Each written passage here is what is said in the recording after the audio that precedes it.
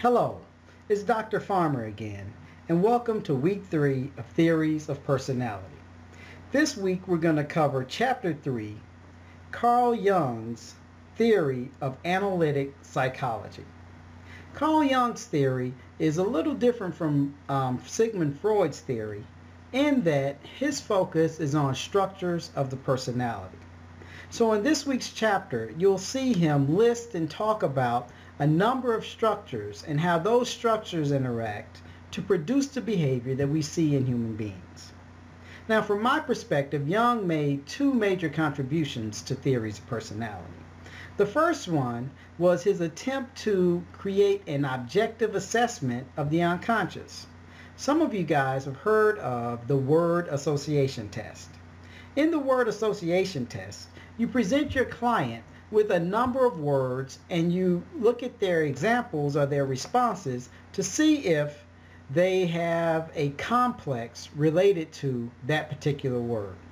For example, I might say the word mother and you might say back father, or you may pause, or you may say mother. All of those responses are telling of what may or may not be going on in your unconscious. Jung attempted to create an objective measure of your unconscious, which then allows us to assess your unconscious consistently, both reliably and possibly valid, in a valid way. So this is the foundation really of, or the beginning of, our attempts to assess personality. It all started way back with Carl Jung.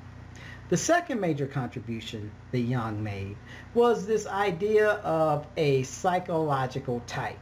He called them the psychotypes. And this was major because what we will see down the road in the coming chapters is a number of ways that we try to categorize or identify a person's personality. And so from Jung's perspective, he used 6 different things to create a psychotype.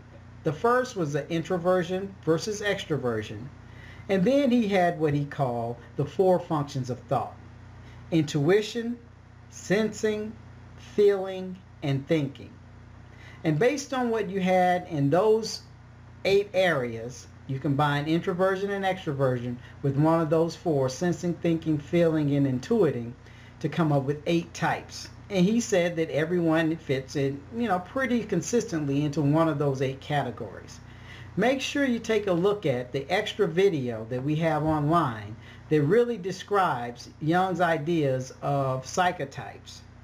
And you'll get a very good idea or understanding of how these things work.